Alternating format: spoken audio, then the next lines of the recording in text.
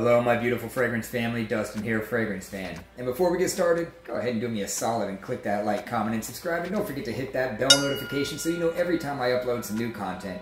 And for those of you who already support my channel, no doubt that you have noticed that my background has changed. And that's because my location has changed from a smaller shack to a much bigger, nicer shack. So in the near future, I'm hoping the studio will upgrade, no lags, better picture quality, all that good stuff. So thank you guys so much for supporting what I do, because my goal is to continue to bring you guys these budget-friendly fragrance reviews, 40-ish and $100 range. Most of them gonna be a lot cheaper than that, and a good chunk of these you can pick up at your local rack stores.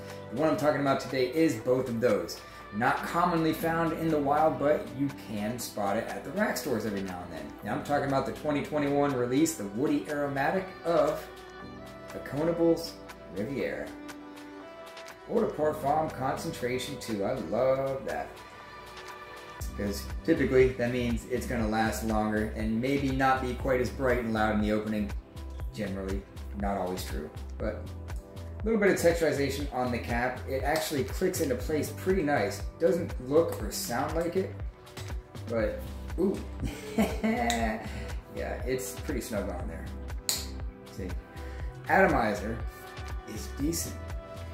Nice mist, squirts out a decent amount of juice. I really enjoy it. So I'm gonna go over all the notes of this thing and let you know what I ultimately think about this fragrance. In the top, there's Italian mandarin, incense, and grapefruit. In the heart, there's red apple, eucalyptus, and nutmeg. And in the base, there's gaiac wood, white amber, patchouli, and leather. I'm wiping the bottle off because some of it somehow dripped on there. So this is a very, very citrusy, spicy, semi-sweet, layered type of a fragrance. So there's some of the opening here. Right off rip, there's not a whole lot of that alcohol blast. Kudos to that, good job. A little bit there, but not so much. So this does have a fair amount of that bergamot, or grapefruit, sorry. It's a grapefruit note and that Italian mandarin. It's there, pretty strong and heavy. So is that spiciness. There's a good amount of spiciness in this fragrance, and a decent amount of sweetness.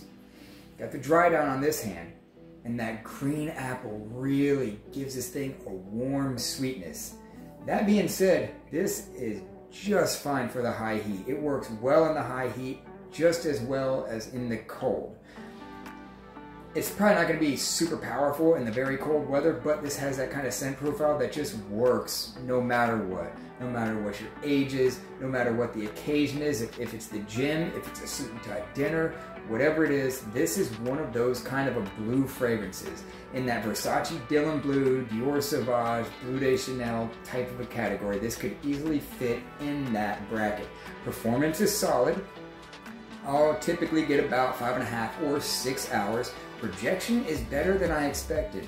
When I was fairly new to using this fragrance, I was thinking, wow, this isn't like super strong, so I kind of sprayed a little bit heavy, not crazy, but a little bit heavy. And I was at church, and somebody was like, what's that smell? It's really strong, whatever it is. And it was me, you know? It was the fragrance here, and I think it's that spiciness, because this thing does have a fair amount of spiciness. And like I said, it's citrusy at first, and that citrusness, the citrusy smell kind of goes away, but it tapers off slowly. The red apple, I'm all sorts of mistakes right now. The red apple continues to give it that warm sweetness, not overly sweet, and the gaiac wood and the leather. The gaiac wood kind of has a little bit of smokiness with that incense. It's just a lovely fragrance. And overall, I can give it a 7 out of 10 because of everything. It's $20. Eau de Parfum, nice looking presentation. Compliment factors are definitely a high potential. Performance is solid, not overly synthetic. It just works. So that's my final thoughts on Faconnable Riviera. With that, I'm out. Y'all be blessed and take care of yourself always. Until next time.